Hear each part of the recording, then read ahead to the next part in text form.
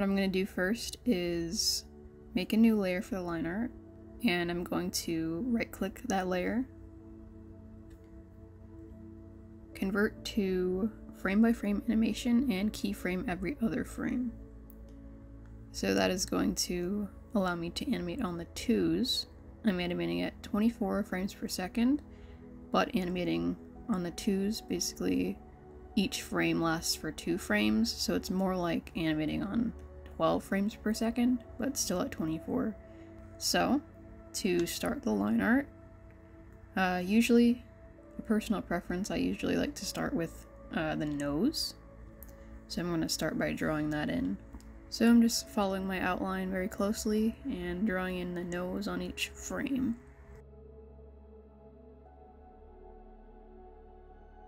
Okay, so I play it back and see how it looks.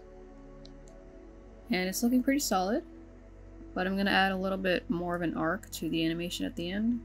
Arcs is one of the animation principles of the 12 principles of animation.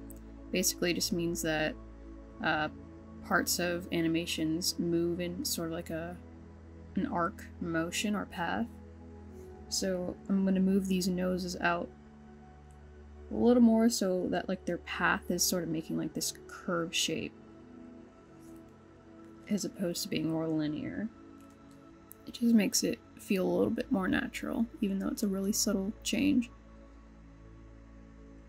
So now, next, I will be moving on to animating the mouth and lip sync. Lip sync is something that comes pretty naturally to me with all the experience and practice that I have, but I know that some people do struggle with it, and basically, you're really just going to want to just mimic the mouth shapes, and the best advice I could give to someone struggling would just be to make those mouth shapes yourself, see what shapes your mouth is making when you are pronouncing whatever words you're animating to, and sort of just mock that shape in the mouth that you're drawing. And just make sure that everything obviously syncs up to that audio. So the audio for this segment is "'cause that's the tempo that'll go." So I start with making the C sound with like the mouth shape on the first frame here.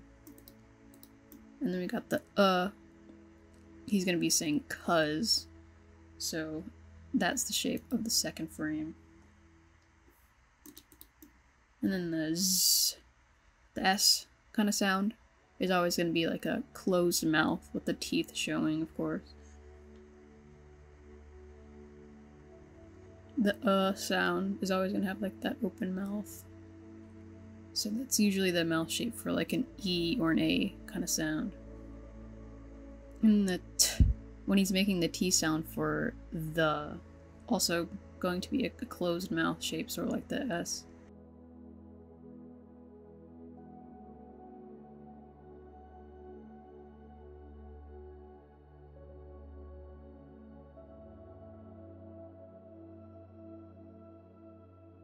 And the M sound is just like a closed mouth.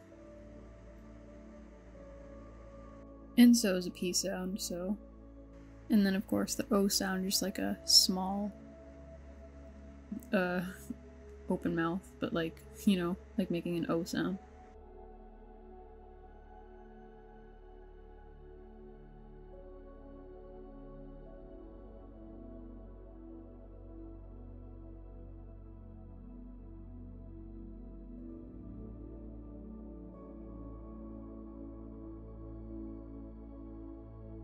And the L shape is always going to have the tongue sort of present in the mouth shape. And sorry if I'm sort of stating the obvious here. This is more for anyone who's more of a beginner or struggles with lip sync. So give them sort of a guideline of what to do to animate lip sync.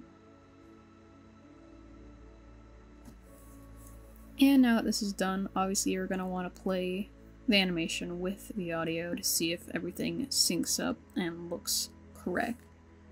And I'm just gonna add the snout shape on some of the earlier frames because I did not add them. And then I'm just gonna add some more details like lines and the teeth and stuff. Okay, from here I will usually next drawn the eyes. So again, I'll be sticking close to that outline I initially made and just drawing the eyes on every frame. I'm just making sure that the eyes follow the movement of the head.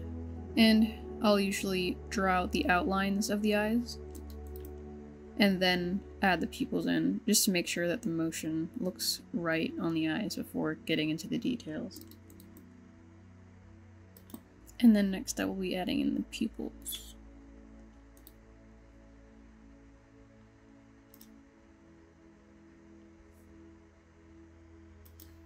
Okay, and next I'm going to add the eyebrows. I like to add these diamond-shaped eyebrows.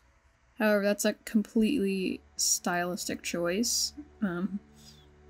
It's just because I like the way it looks aesthetically, but I mean, most of the time they're drawn as circles in most art styles, or you can draw like more human-like eyebrows, but this is just how I do it, or how I'm doing it in this particular animation style. And for this, I'm mainly just kind of eyeballing it.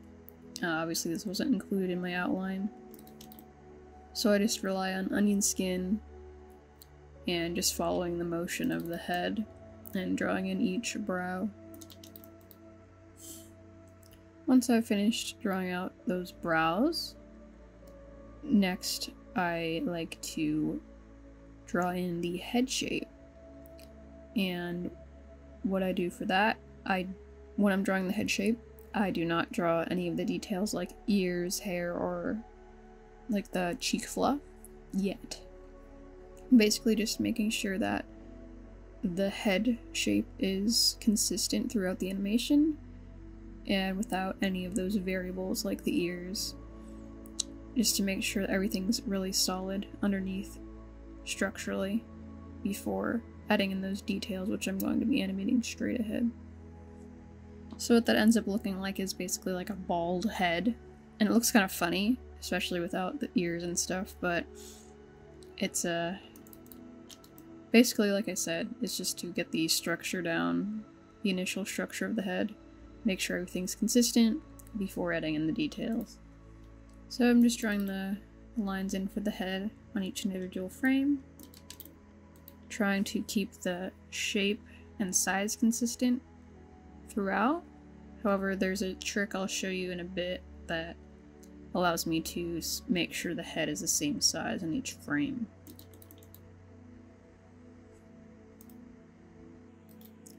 Okay, so now I'm going to show you the little trick that I use to keep the head sizes consistent. What I will do is go to the first frame,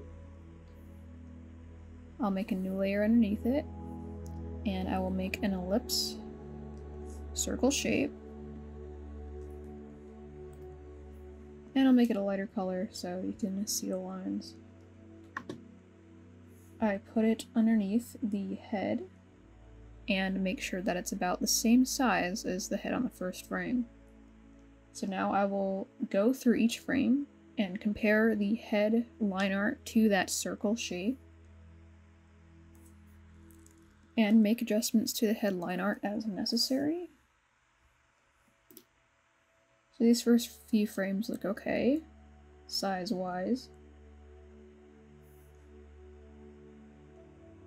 And this one might be a little small, so I'll like enlarge it.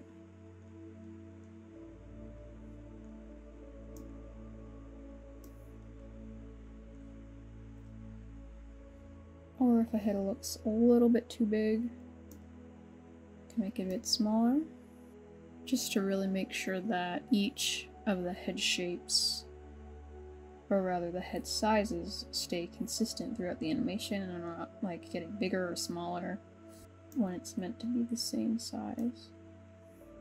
And I'll just keep doing that to each of the frames until I get to the end of the animation. And like I said, it looks a little bit weird right now just because there's no like ears. The bald head looks kind of funny, but next I'm going to be adding the ears, so hopefully it won't look as weird and funny and I'll start looking better. So again, I'm going to keyframe every other frame and then I'll be starting to add the ears in.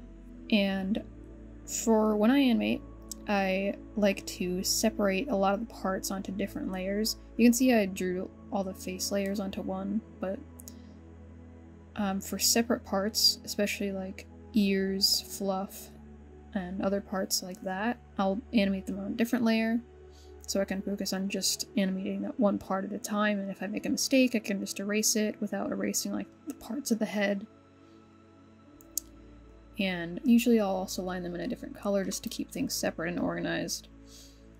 So yeah, and you'll see later on, but after I line the individual parts, I will go in and erase the underlying overlapping lines, and keeping each part separate on different layers allows me to just erase underneath the lines by locking each layer and without erasing some of the other lines, and you'll see that more clearly later on. But I'm going to add the ears now. My character is a hyena, so it has sort of these kind of shapes for the ears. So I initially draw the ears on one frame. So for animating ears, basically you want to animate them obviously following the movement of the head, but you're going to account for drag. So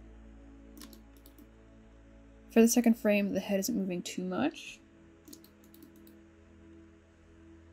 So I'm mainly going to draw them mostly in place, but slightly moving depending on which way the head is going.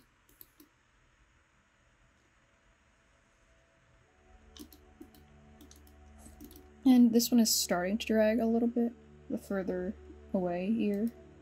So the base is moving with the head, but the tip is sort of starting to drag a little bit behind. Sometimes what I like to do is animate one of the ears all the way through, and then go back to the other ear.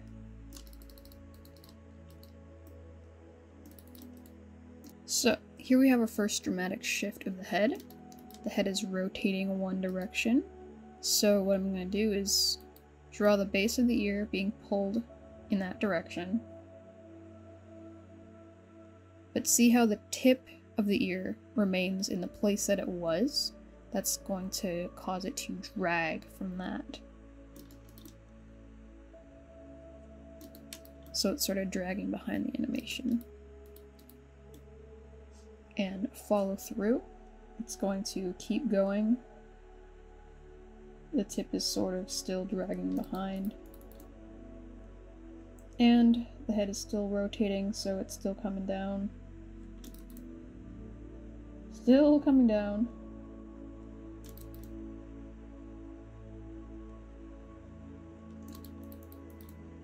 And then it's dragging some more.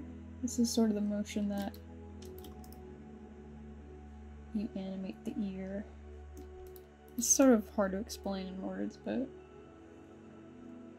basically you just want to be keeping the base of the ear with the head, but the tip is sort of moving behind it, if that makes sense, or dragging.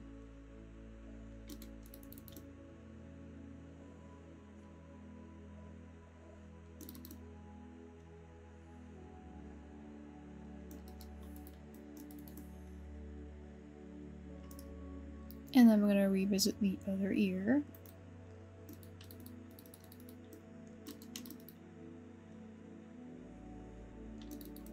And the head is going to pull the ear in this direction.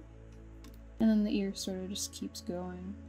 Basically the tip is going to kind of leave off where it was in the last frame, but the base of the ear always just following.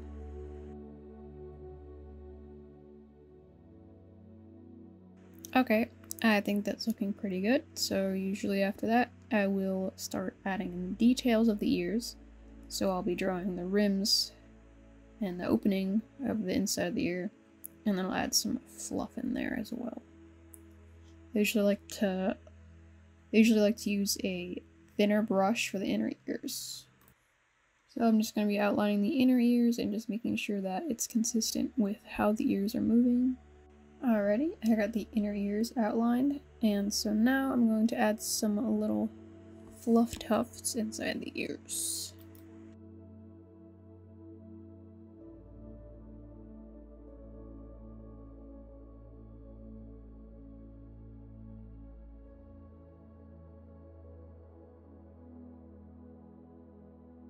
And then I'll do the same thing for the second ear. I animate Fluff very similarly to ears. That Fluff is going to drag behind in the animation. And just sort of following the path. And it does follow like an arc kind of path, just depends on what direction the head is moving. Next I'm going to do the Ruff Fluff, the cheek fluff, and I'm going to do that on another layer. So I draw them on the first frame. Usually I like to follow one side all the way through and then go to the other side, like the ears.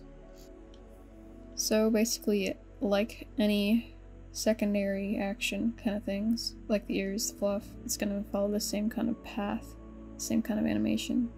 If the head isn't moving much, the tufts don't really move that much. But I always redraw each frame because it's going to look smoother and more organic. So now the head's moving slightly, so I'll move them slightly in the direction the head is moving. Now the head is moving drastically, so basically it's kind of like inertia, like the tips keep moving, but they're also being dragged. So the tips are like continuing in that direction the head was moving, but now the head is also pulling it this way. So again, there's that concept of drag.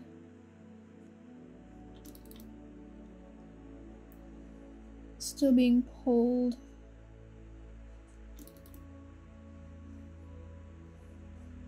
And now they're sort of straightening out.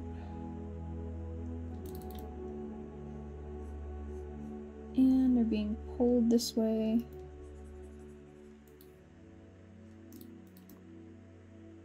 And again, the tips keep moving.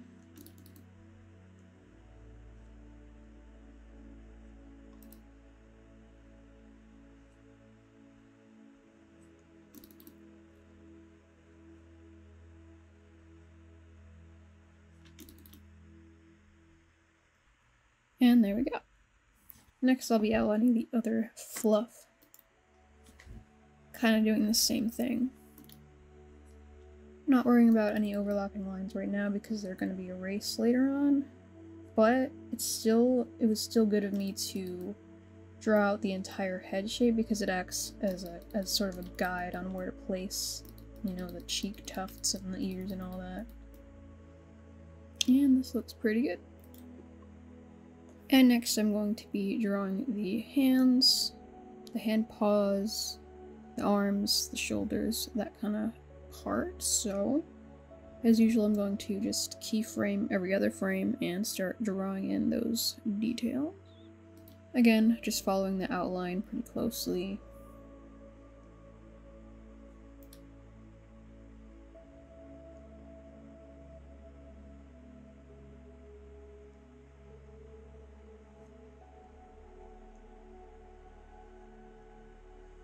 Alrighty, so I aligned the hands and arms. Next I'm going to add some details like claws and paw pads. And for the claws, I do a similar trick to what I showed you with the ear fluff. I outline them in a different color, and then any overlapping lines I'm able to delete right on that same layer based on the way that my animation program does lines and stuff, so it's pretty convenient that I'm just able to delete any inner lines that is overlapping with a different color. So let's go ahead and add some claws and paw pads.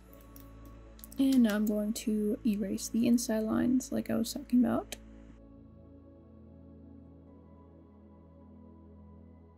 And next I'm going to be adding the neck and shoulders and the torso details.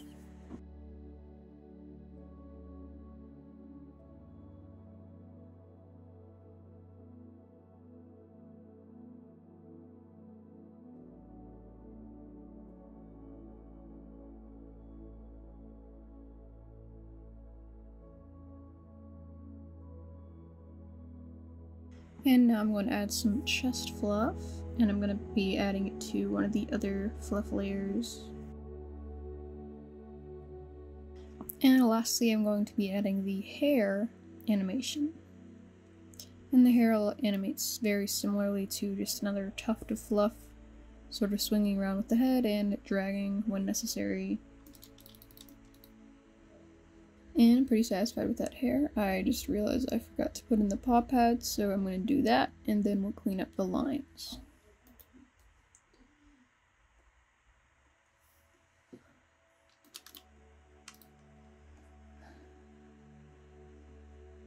And now to cleaning up the lines. What I do for that, since everything's separated on different layers, as you can see there's overlapping lines like underneath the hair, etc. What I'm going to do is lock all the layers except for the one underneath that is overlapping, and I'm going to erase those overlapping lines while the other layers are locked so that those don't get erased at the same time. So you'll see what I mean in a sec here. Basically, usually I'll start with the head layer. That one always has the most that's overlapping and needs to be erased. Cleaned up, so I will unlock that layer with all the other layers locked and erase the head layers, the liner where it's overlapping something that is covering those lines, such as the hair. And so basically that's just my cleanup process. Erasing any overlapping lines, a lot of the underlying head layers. A lot of it does end up getting erased, and you can look at it as wasted time or work, but it's still very important that I draw the full bald head underneath, because it really does provide that structure and guide for me when I'm placing the other elements like the ears and the fluff. So it's still worth that extra effort even if I do end up erasing a lot of it. I'm going to start erasing some of the ears. A lot of times it will be covered by some of the hair, so I'm going to erase anything that's overlapping that shouldn't be. And that's everything that's overlapping, so the liner is all cleaned up, and what I do next is I'm just going to make all the lines black. And now the liner is pretty much finished. Next, we're going to be moving into color. So because everything is split into multiple layers here, what I have to do is make a new layer underneath all my other layers, and I'm going to merge down my liner onto one layer, and this is going to be my color layer. Basically, this makes sure that everything is close shape, and I'm able to add color inside those shapes. So again, I'm going to keyframe every other frame, and then just copy all the layers, and then paste them in place on the layer underneath. And I'm just going to keep doing that for every layer until all my liner is merged down. Alrighty, now all my liner layers are merged down. I'm going to want to lock all the layers above so I can just focus on the under layer, which is going to be my color layer. Obviously you're going to want to have a reference sheet of the character you're coloring. I've got one right here. So my coloring process usually goes like this.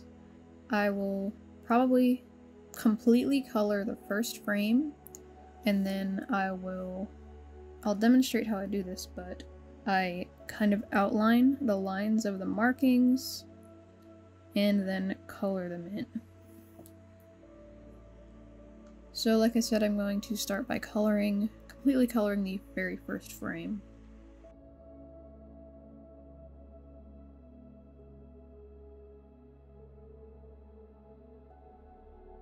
Alrighty, now I have this first frame colored in, and usually I have sort of a set process or an order that I like to color this character in.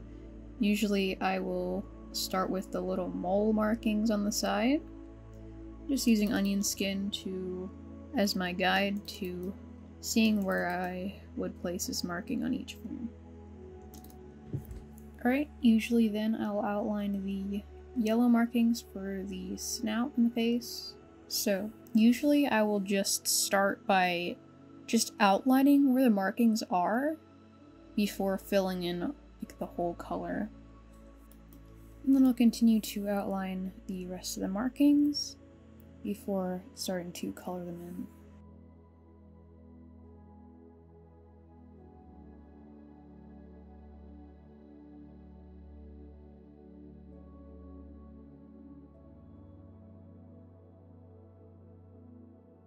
And once I have outlined all the markings, I can go ahead and fill in each block of color. Coloring is pretty straightforward, it's just a little bit tedious, especially if you have a more complex character. So in the meantime, I might answer some frequently asked questions I get. The one I get asked the most is what program I use. That would be Adobe Animate. Adobe Animate is not free. It comes with my Adobe Creative Cloud subscription. And I'm gonna have to look up how much it is for individually for Adobe Animate, but I could probably put it on the screen.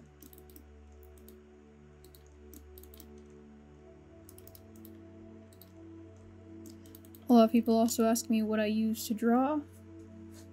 For whatever reason, some people seem to think that I draw with a mouse for some reason. People ask me that a lot, but no, I do not draw with a mouse. I use an XP pen tablet. I won this from winning the Ghost meme competition. And otherwise, I also use a MacBook Air laptop. I get asked how long I've been animating. I have 11 years of experience. I started back on a flip note for the Nintendo DSi back in 2011, and that's where I fell in love with the medium, and I've really been into animation ever since. This character that I'm animating here is named Boomer. He's the star of the Balloons animation meme that I just put out recently. Boomer is a hyena, and he's actually named after a place I used to go to as a kid that's basically like Chuck E. Cheese's, but it was called Boomer's. There's basically like an arcade and a kiddie play place and stuff like that, and so he's named after that. Boomer doesn't really have much of a backstory, but he does have a personality, and that's that he's pretty much a big partier. He likes parties and raves and stuff like that. He's very energetic, peppy, confident. So, because he's a big partier, I thought he would be absolutely perfect to animate for the Balloons meme, because his personality just fits really well. And that's it. It is all colored now, and it is all done. Aside, of course, from the background, which I will be adding later on.